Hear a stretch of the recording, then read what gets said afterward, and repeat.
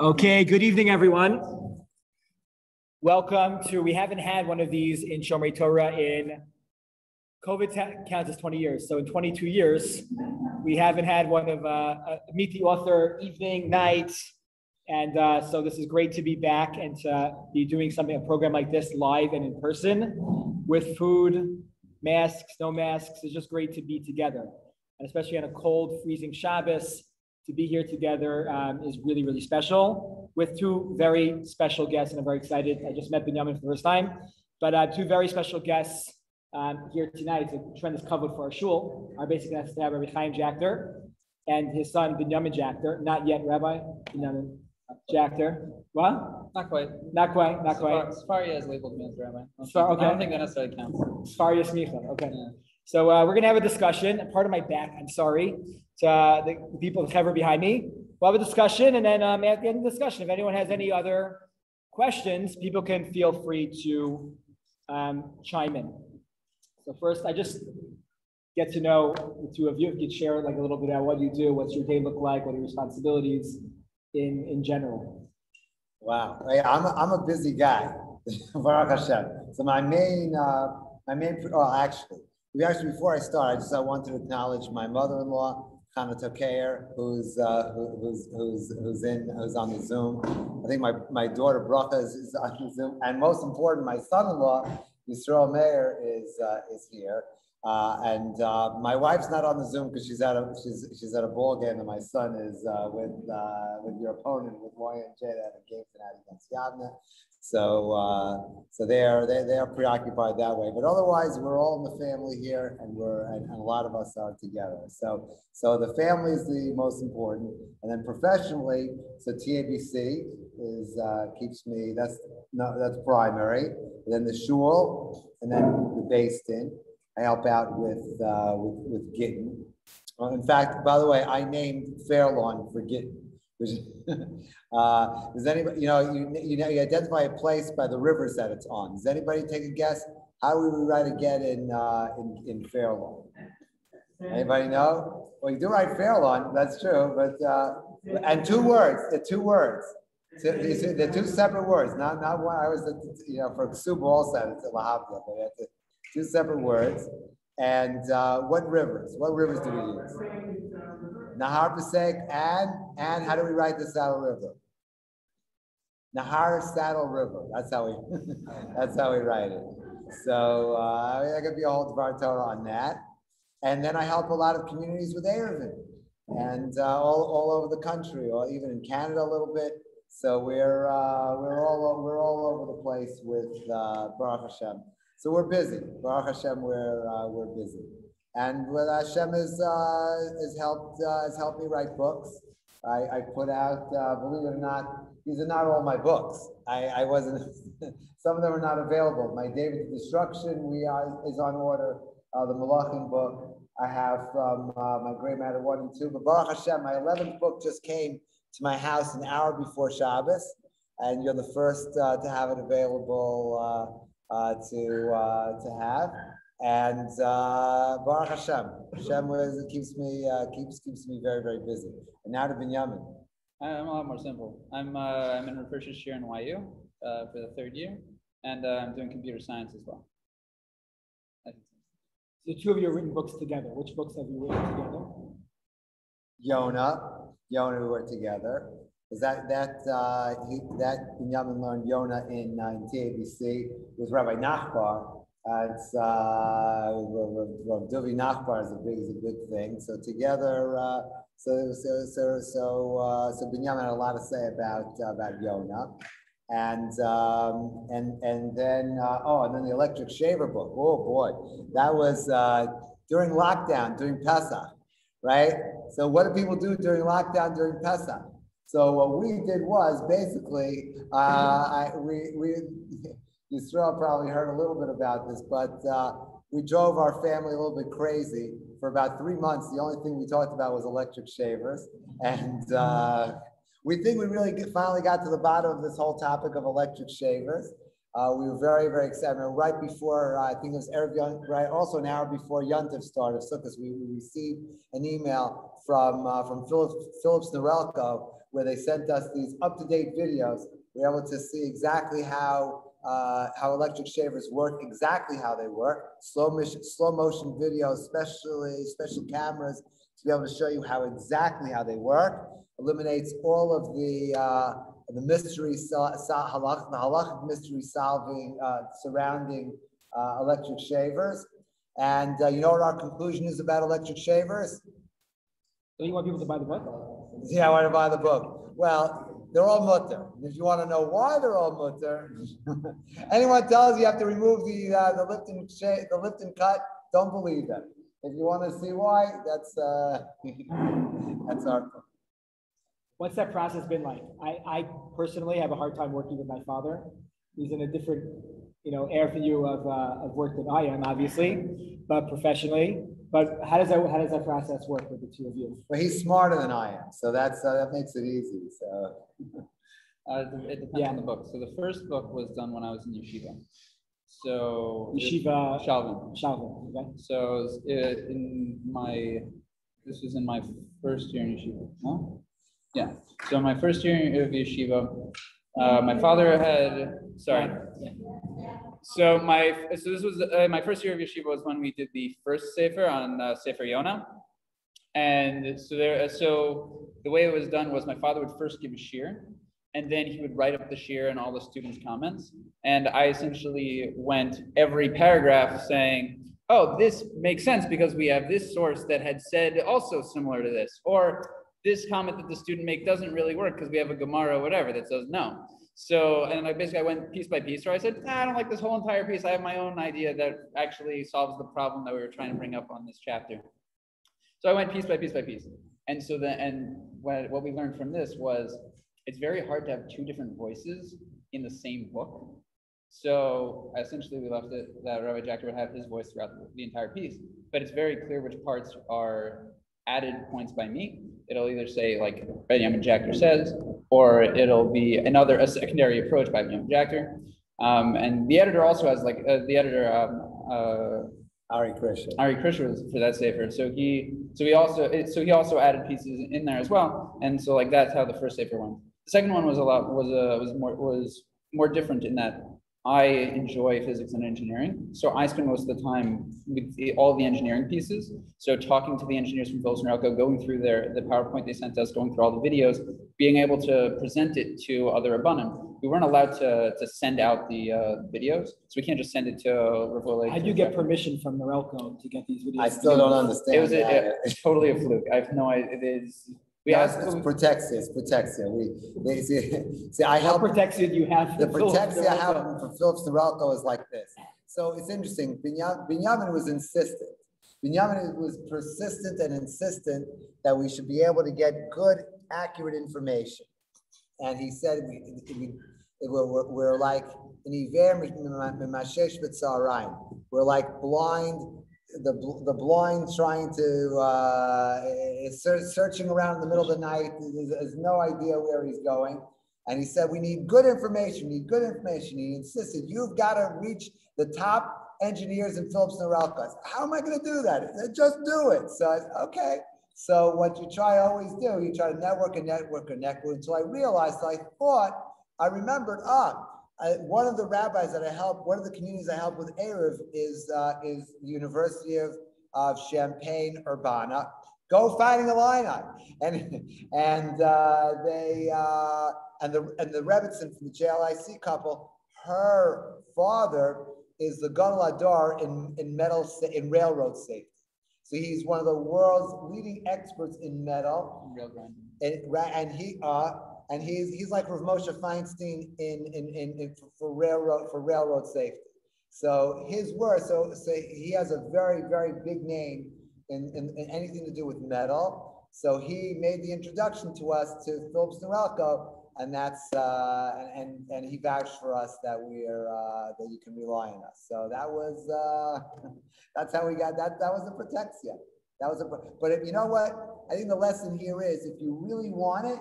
And if you really, really want it, and you just will not take second class for an answer, and you push, and you got it. You finally got it. Baruch Hashem. It's amazing how the two of you can work together so well. How you wrote 3 books over the past year, correct? Daniel, Shaving, and most recently the Sephardi and Ashkenazi Halacha. Those are pretty disconnected. Like you can't find, I'm sure you can. If we figured out a theme between shaving, we could darshan it out. But where do you get your ideas from and thoughts about books or articles, writing? So mostly it's the shiurim that I give at TABC, and at the shul, I'm the rabbi at the Sephardi congregation of Teaneck. I think I didn't even put that on my biography. I can't believe it at the beginning. So I've had the privilege since 2000, believe it or not. I am Ashkenazi. I'm a descendant of the Ramah, right? We're descendants of the Ramah. And it's Hashem's, the Ramah, Moshe Israelis, the #1 halakha authority for Ashkenaz. And yet, in Hashem's sense of humor, I become in 2000, I've been, since the year 2000, basically, I've been the rabbi of the Sephardi congregation of Teaneck. And that's learn every single time I walk in there is a learning experience. You're always learning, there's always learning more. It's funny, this morning, I just learned something that I realized, I didn't pick it up. That the proper thing, the Sephardi is based on a Rashi in this week's Parsha. When you say Mikdash, Hashem Karnu Yadecha, should be a slight pause between Mikdash and Hashem Karnu. You definitely know that. Avi definitely knows it. Mikdash, Hashem Karnu Yadecha. The Sephardic Siddur tells you, Mafsik, based on the Rashi. That's why it's Zakev Gadol, right? And there's just so much. It's just so much to learn. And basically, the Bridging Tradition books are shiurim that I gave at Sharei Orah. Walking the Daniel book are shiurim that I gave at TABC. The other books, because my life is filled with Arabs, so we write up. A lot of the Arab adventures. That's what it's all about. Jachter, were you always writing in your life?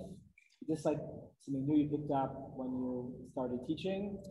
So right. So when I came to TABC, they put a responsibility on me that I had to write once a week for Kol Torah, and we've been going once a week for the last 27 years. Baruch Hashem. And one of the things, actually even before that, I started writing a little bit for the Journal of Halacha Contemporary Society.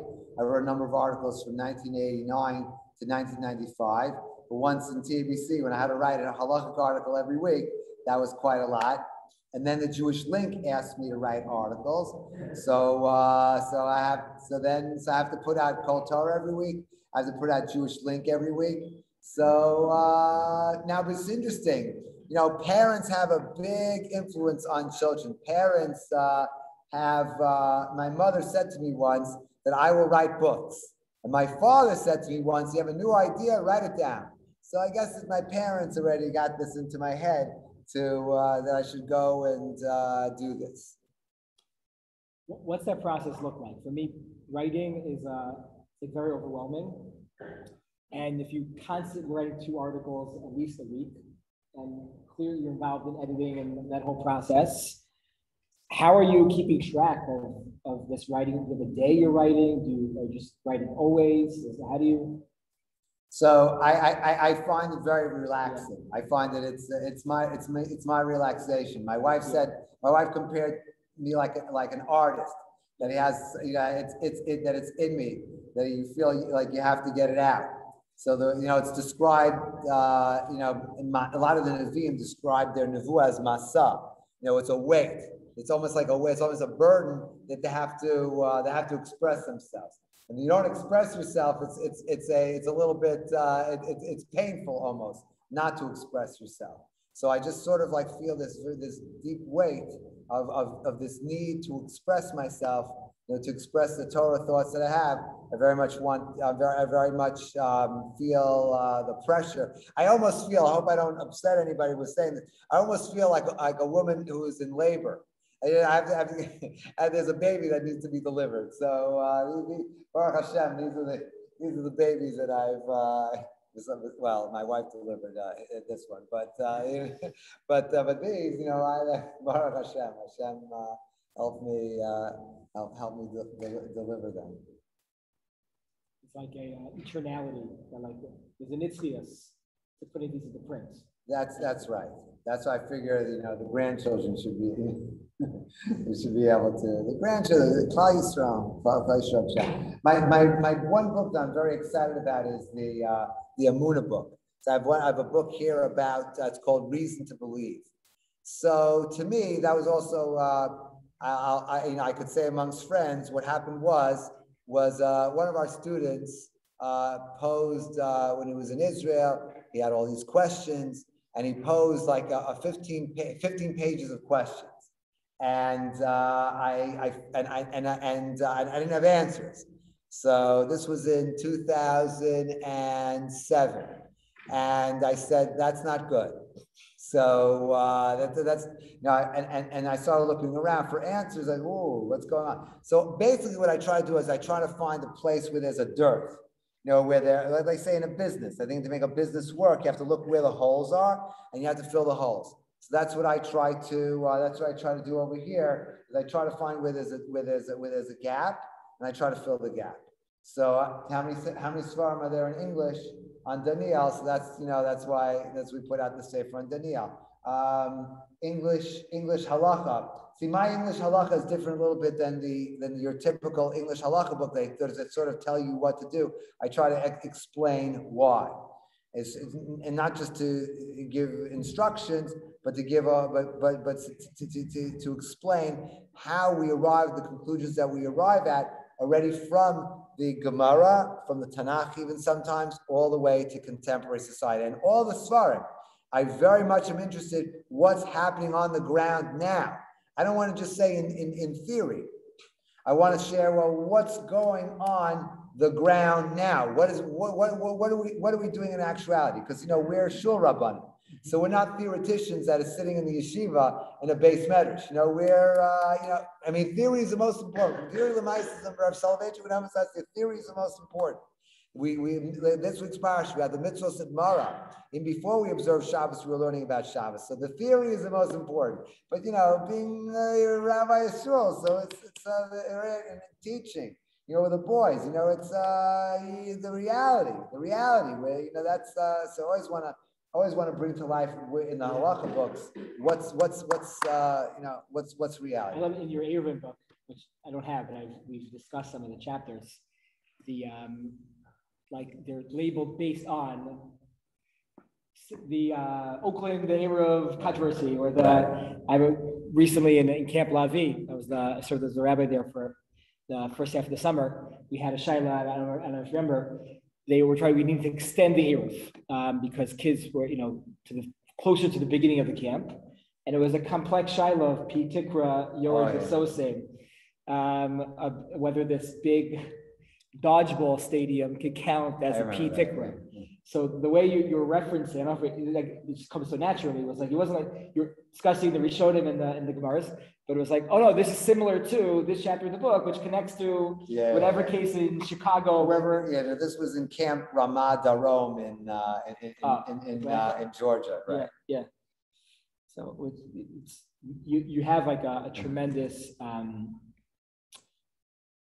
clarity in the way that you present halacha, which is tremendous. We try to connect it to reality. And that's hopefully we try very much to make it interesting, to make it something that's we want to grab your attention. Look, the bottom line is I teach in TABC, so to be into the high school boys, we have to keep interest. We have to sustain interest.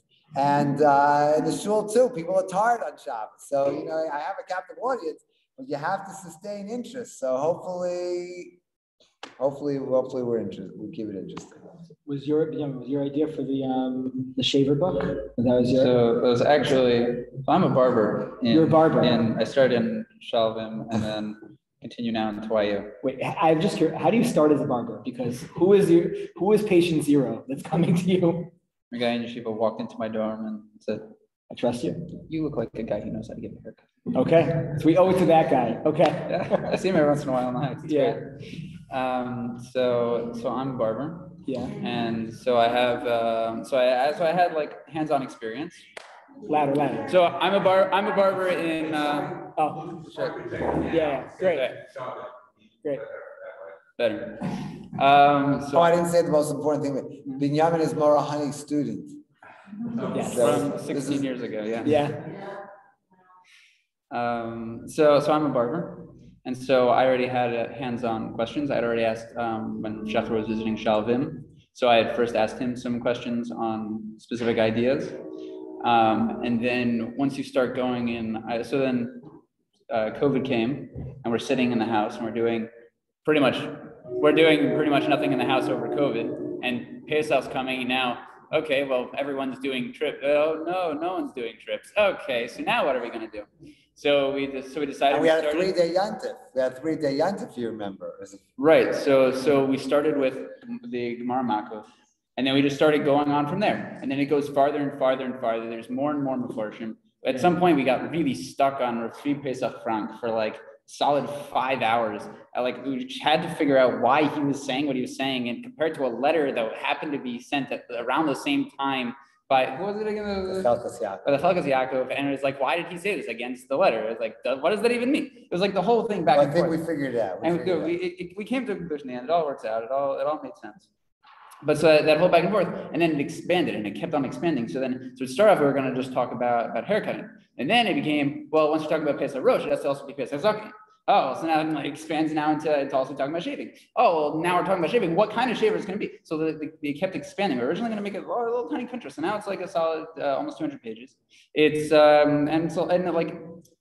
this starting idea just it keeps going and going and going. It's really, really good. What's amazing is didn't the Ramah write a sefer during a pandemic? Am I correct?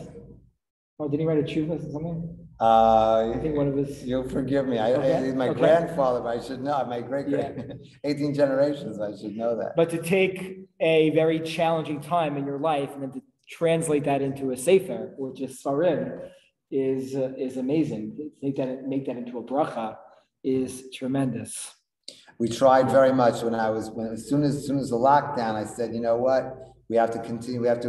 I remember I don't know. You probably had the same thought, but as soon as the lockdown of the shul was announced, I said, okay, now's time to step up. Now's your moment. You got to step up for the shul. You got to be there for the shul. You got to be there for the students.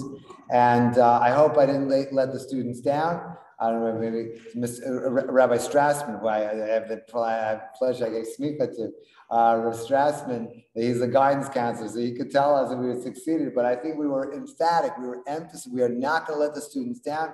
We're going to give them even higher quality than we were doing before, and we tried as very much, I think it was really driven, the pandemic really drove me to try to keep up the excellence as much as I can. I'm curious, like writing and getting your name out there doesn't go without any controversy. I'm curious if there's ever been any controversy related to any of your articles. Okay, so like this. So first, a couple of interesting things. What gets Jewish people very, very excited? Okay, so it's interesting out there, in America, in the broader society, they get very, very excited about abortion, or they get, about taxes. You name a whole, that different issues, defense and missile defense, and this is what excites them. What gets a Jewish audience excited? So I'll give you an example. We have podcast, these. To a TBC alumni and to our shul, we have a daily WhatsApp, and on Thursday I made a WhatsApp on the bracha on chicken chow mein. Now I started a whole discussion what to do if you have chicken chow mein without noodles, and Binyamin says that's not chow mein. Okay, whatever, but you have a mixture of chicken and vegetables. Forget about no noodles. But let's say you have chicken and vegetables.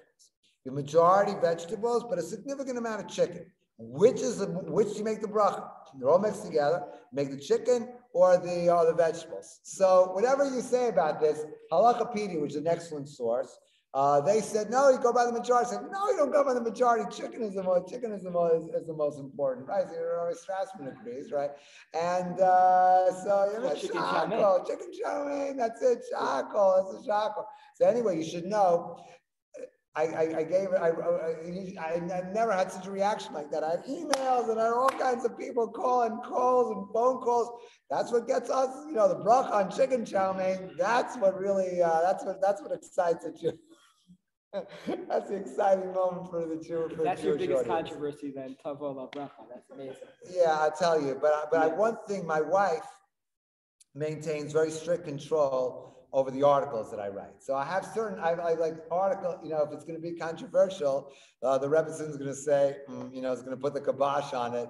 Once in a while, I'll let something go without telling her, but I live to regret doing that. It's never a good idea. No, she won't let me write anything that's controversial. So if it's on a third rail, political kind of an issue, then she won't let me write on it. She wants me to stick to topics like a bracha on Crispix. You know what I'm saying? Things like that. That's what she wants me to write on. But she's right, because see, as a Masader get, the word being a Masader get, controversy doesn't work well. That it doesn't mix very well with it. So I try not to be very controversial. I thought the electric shaver book would be much more controversial than it is. I thought that would stir controversy, especially because I'm starting up with people very prominent people like Rav David Feinstein would say Lifton cuts are absolutely awesome.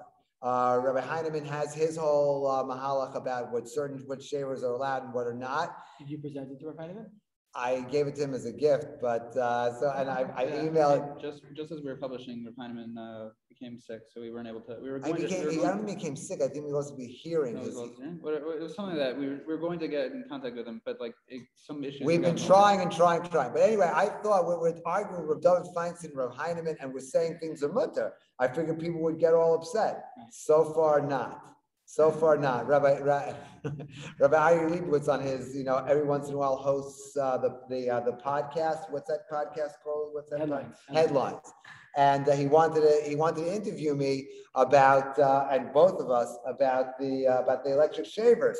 And he said, "Are you willing to debate somebody?" I said, "Great, yeah, debate. I love a debate." So even though I'm terrible at debating, but he's great at debating. So I pity anyone that debates with Binyamin. But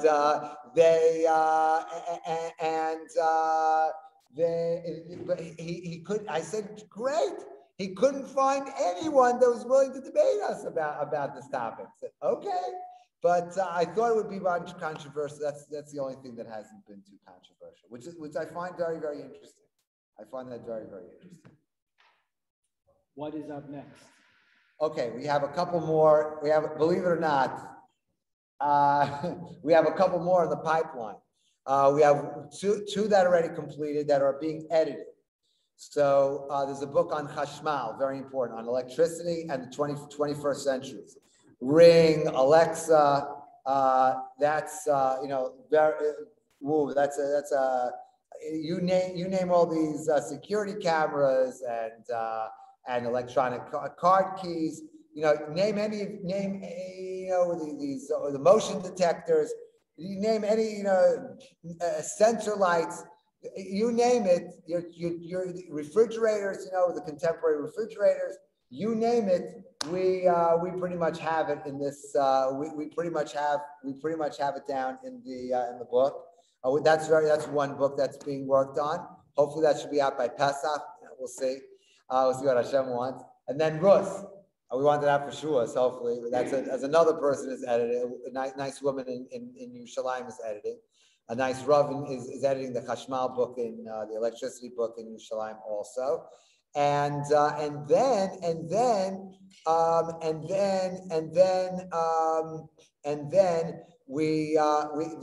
this book we haven't submitted yet for editing, but most of it's written up. It's on Agadata. See, during COVID, what I did was with my family, we always, walk back in shul, or we sit and talk about agaritas. It's one of the things that we try to make constructive projects during the lockdown.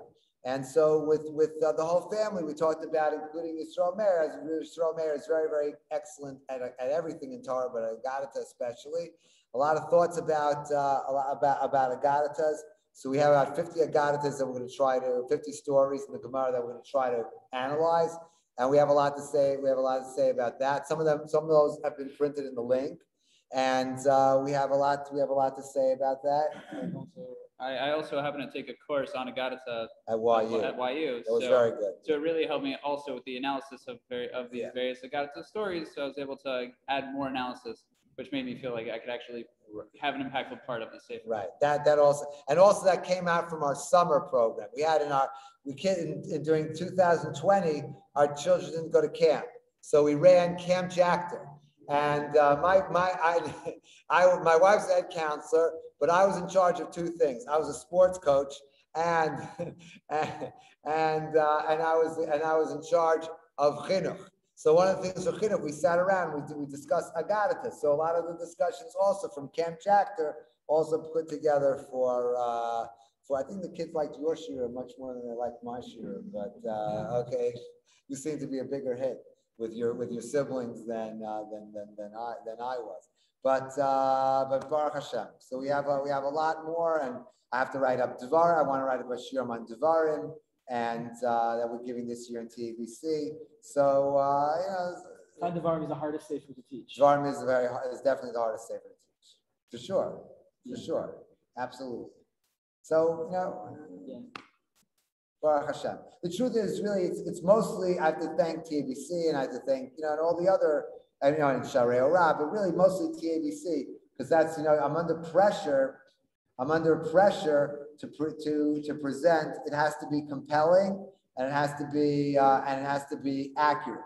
If it's not going to be accurate, the students are going to roll their eyes. If it's not compelling, they're going to be asleep. So it's very hard to present things that are accurate and compelling. So it's a very difficult search, and hopefully we've had that search, and hopefully we have it. I just want to say just one other thing, just an interesting point. One of the students at TABC made a very interesting point. Ilan Agus, he made a very interesting point, a very good observation. He said that we are witnessing today a democratization of Torah. What does he mean by that? That we are witnessing a democratization of Torah. It's a democratization of Torah, that Torah is being made available to everybody. And that anybody called Dichvin Yeseh V'Yifsach, anybody that wants can come and take. It used to be, it was a closed book. How would you be able to access Torah? It was for an elite. But even when I was a kid, whether the translations, I remember the first time I looked at it, I don't want to mention any specific names, but you remember this, Amy, when we were kids, the translations you looked at, and even, you don't understand what they were saying. It didn't really do you any good. Just the translated words you didn't know in Aramaic to words you didn't know in English, so you didn't get anywhere. But we are in a time when Torah is available for anybody that wants it. All we have to do, the job is to want it. If you want it, it's there for the taking. You just have to have the desire to seize on it. And once you have the desire to seize on it, then you can to be there. So I'm very proud to be part of that effort to democratize the Torah. A lot of my books I posted on Sefaria, which is also part of this democratizing. So that's also, people ask me, why don't you want to sell? I said, no, I want to make it available. That's the key thing. It's a great spot to end. Thank you, Rabbi Jachter. Thank you, Binyamin, for joining. Thank you for the conversation and your openness and frankness. I really appreciate it. I guess we'll open up to the crowd. If anyone has any questions. Go ahead, Shlomo. mentioned about being on the ground as opposed to. I'll repeat. You Yeah. mentioned being on the ground as a rabbi as opposed to theory. So that's a big conversation, I think, something with the halacha, whether is it text-based, is it Masorah-based, if you follow practice. What, can you discuss that a little bit, whether we should follow practice? Shlomo's question was that Rabbi Jachter mentioned that when it comes to being a pulpit rabbi, it's very, it's not theory, it's very practical, it's on the grounds. So like I'm gonna change a little bit, when you're the poskim you discuss things with and your Masorah, is that like, how does that navigate the decision and the psak halacha on the ground? So specifically in your books. So the Erev book, I'll give you an example. Look at the title of the Erev book. So the title of the Erev book is Walking the Line, Hilchot Erevin, from the sources to the streets. So, it's not just the sources, but to the streets. But then, see, you need to do both. You need to be able to do the sources, but you need to be able to take it to the streets. And then you have to be able to take it from the streets back to the sources. So that's very, very important. You have to, it goes both ways. There's a story about, not a story, but a very nice evaluation by Rosh Zalman Auerbach that was written by Rav Yisrael Rozan of the Tzoman Institute. So he said, Rosh Zalman Auerbach saw Torah in light of the reality, and he saw the reality in light of the Torah. So when I see Pitikr Yard V'Soseh, there's a concept in the Halacha, in Erevin, which means the lip of the roof extends downwards and creates a machitza, creates a halachic wall. So I think of Camp Ramat Darom in northern Georgia. But so I see the Gemara, I think of the camp. When I see the camp, I think of the Gemara. It has to be both ways. It has to be both ways. And minhag, it has to be doable, it has to be practical. If it's not practical, it can't be Torah, because Torah, by definition, Moshe Rabbeinu tells us, Hashem tells us, it has ki karov elacha davar ma'od lo saso. It has to be doable. If it's not doable, it's then b'shamayim, it's mever layam. The Torah has to be karov elacha davar ma'od lo saso. It has to be doable. If it's not doable, that's why in the forthcoming electricity book, we're going to try to show that it's doable, and we try to without compromise. And we have to show how it fits perfectly into the Masorah, but it can't be. You have to thread the needle. And on one hand, it can't be too lenient. It can't be too lenient that you are doing violence to the.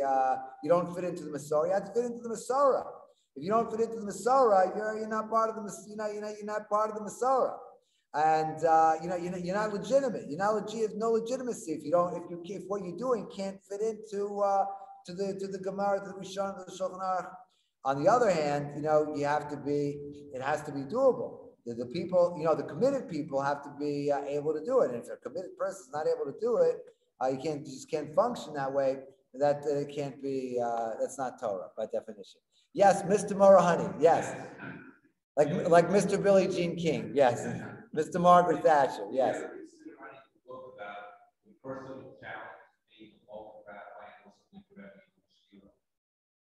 Mendy asked, did you ever think about your personal challenges or opportunities about being a pulpit rabbi and also a high school Rebbe? Okay. Yeah, that's after retirement. That's after I retire. Yes. It sounds like the Rebbetzin might get veto power on that one. The Rebbetzin wouldn't allow that one, right? What? Yeah. Right. I also must tell you, I try to find, and if you see, I try to find niches where nobody else has really has ventured. But there are a lot of we all have that. So every Rebbe, and so that I don't think I have a unique voice on that. Though I would tell you that I have a lot of good. The one thing I do have with Gittin, I have a lot of good stories. I once caused the U.S. State Department to issue a travel advisory, but that was a good story. Can you elaborate a little bit? You can't just throw that out there. That was a good one. All right. Anyway, so there was this fellow who, that was quite, all right. So okay, he had to invite me back as a Scotland resident for me to tell the whole story, but whatever, hint, whatever. But but the story goes like this. So basically like this: the couple came for a get. This is very early on in and she came with her, this story, you can't make this stuff up. But she came with her new boyfriend. That was a good move, huh? You know, and the new boyfriend was you'll forgive me, was their shul's rabbi. It was a conservative shul. Okay, and yeah, he died of a heart attack a couple of years later. Okay, when Hashem says lo sinah, he means it. Okay, yeah, that's right. So anyway, sorry. Anyway, but anyway, so the husband was a little perturbed. Let's put it this way. So it took us about 2 hours. We tried to convince him to do the get. Finally, he agreed to do it. But then, as we're about to sit down, then he was mavatal, he canceled. So, you can understand here the need to do this get is terrible. It's a terrible big need, and he's now refusing. He's all upset, and he canceled the get. Before he can't do it once it's delivered, he can't cancel. But it wasn't delivered yet. We just started. He canceled it. Oh goodness! And but then he was traveling to Israel. So I wrote to my friends in the Rabbanut, Tazoli b'vakasha, so help me out here. So, the Rabbanut, it's government in Israel. So they took away his passport. And when he got to the airport, he wasn't happy. So he started getting, he started throwing a fit in Ben Gurion Airport. Now, by the way, who here has been in Ben Gurion Airport? You been there? Is that a good place to throw a fit? No, very bad. Okay. Anyways, the guy was arrested before he could say Brooke Robinson. I don't know if anybody knows who Brooks Robinson is. Anyway, but before you could say Brooks Robinson, I don't know why I use that example. Whatever, just came to my mind. He was immediately. He was. That's it. He was arrested. So then he came to the Yerushalayim Beit, and there's more to this. Anyway, so they got the get. He was put into jail. They got him out of jail in exchange for a get. And there's more to discuss here. Anyway, when he came back, and we got the get done. There's a whole discussion. And we came back. Somehow this word got to the State Department, and they issued a travel advisory. If you're involved in contentious Jewish divorce, you're advised not to travel to Israel. So I said, I get it. Okay. How many TVC Rabbi can say they got the State Department to issue a travel ban? The first in TVC to get it. Amazing. Oh, we grew up together. Yes, go ahead. Yes, Abe. Would you weigh in on, except for CK, which is not a problem, which never was a problem, but could you weigh in on your views on having an Arab in Brooklyn about Ocean Parkway? Jachter was asked to weigh in on the Arab controversy regarding Ocean Parkway in Brooklyn. We could take off the recording. Yeah, but you're not made an Arab for our community. Well, you asked me this question. You know the answer. I made an Arab for the community. Your father never relied on it, by the way. I just for the record, but what's that? He was right. I wouldn't rely on it either. But I just, you make an Arab anywhere. I try not to rely on it. If I have to, I do rely on it. But if you don't need to, you don't need to. But look, I'm not opposed to it. It's Rav Jachter. I follow Rav Jachter and Rav Willig. Rav Jachter and Rav Willig hold like the Chazon Ish that you can make it. So that's why I follow. They're my Rebbeim. That's why I follow, and that's it. By the way, being the rabbi of the Sephardic congregation in Teaneck is the easiest thing in the world. I got to tell you, you're talking about rabbinics. It's the easiest thing in the world to be the rabbi in the Sephardic congregation. All I need to know is three things. You know what you need to know? Rav, Ovadia, Yosef. That's it. Once you know that, I mean, not really, but you read the book, you'll see it's more than that. But that's, in a nutshell, it's Rav, Ovadia, Yosef. By the way, I just let you know a little bit. How am I able to function as Ashkenazi and to be the rabbi there, right? So I remember, I think what I did, my first day there, I realized something. My first day that I was there, and somebody asked me a question at the bar mitzvah, putting on the tefillin, do you say tachanun? So I said, okay, it's my first Sephardic shiloh. There we go. So I think, all right, Sephardim follow the Rambam. I'm thinking, I know the Rambam in Hilchos Tefillah. He gives a list of days in which you don't say tachanun.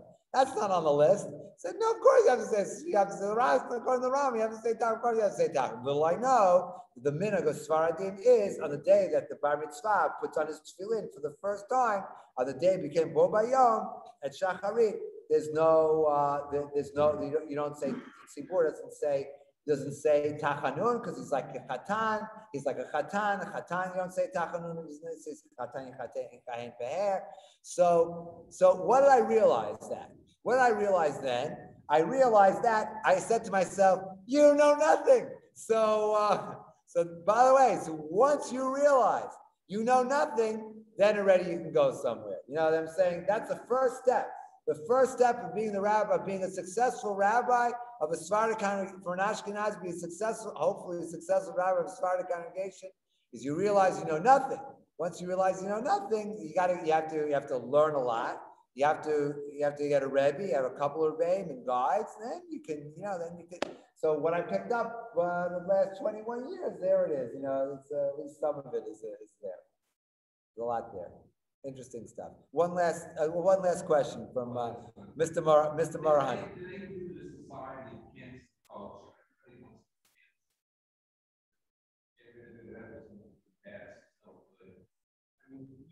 Today, you have a young man and a young girl coming to right? Different character or 20 or 40 years ago. Like this, one can't No, so I wanted Mendy asked, do we find that the couples that are coming for Gittin today are different than couples that are coming when Rabbi Jachter originally started? Right. So one thing it's hard for me to make an observations. One thing that I'm worried about is, and that this really gets me, is that, well, first of all, generally speaking, with exceptions, but generally speaking, I'm only going to get if the shul rabbi thinks it's that's appropriate to do so. That they so typically I look at sometimes it's necessary. It's in the Torah. Sometimes it's necessary. That being said, I find I'm very worried because I started out, I was about 70-80% of the people that I was helping were people outside the Orthodox community. Now at this point, it's the other direction. It's about 20% outside the Orthodox community. It's a sad reality that I think, in my lifetime, I'm saying in my professional lifetime, and I'm still hopefully far from retirement. I've seen a tremendous downgrading in the outside of the Orthodox community, because the assimilation has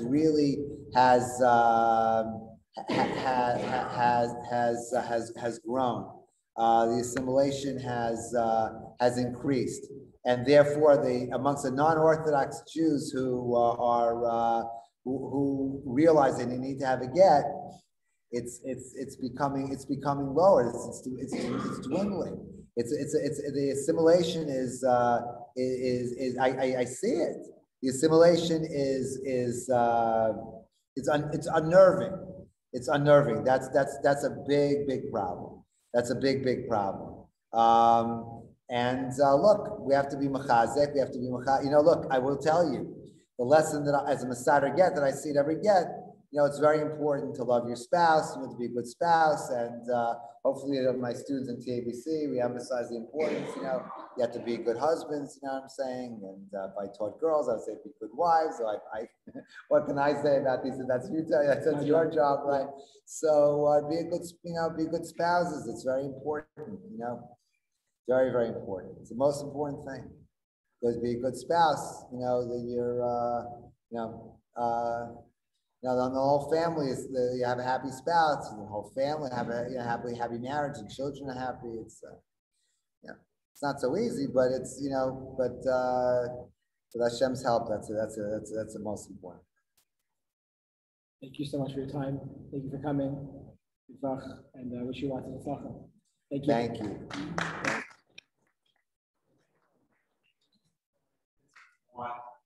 Everybody wants to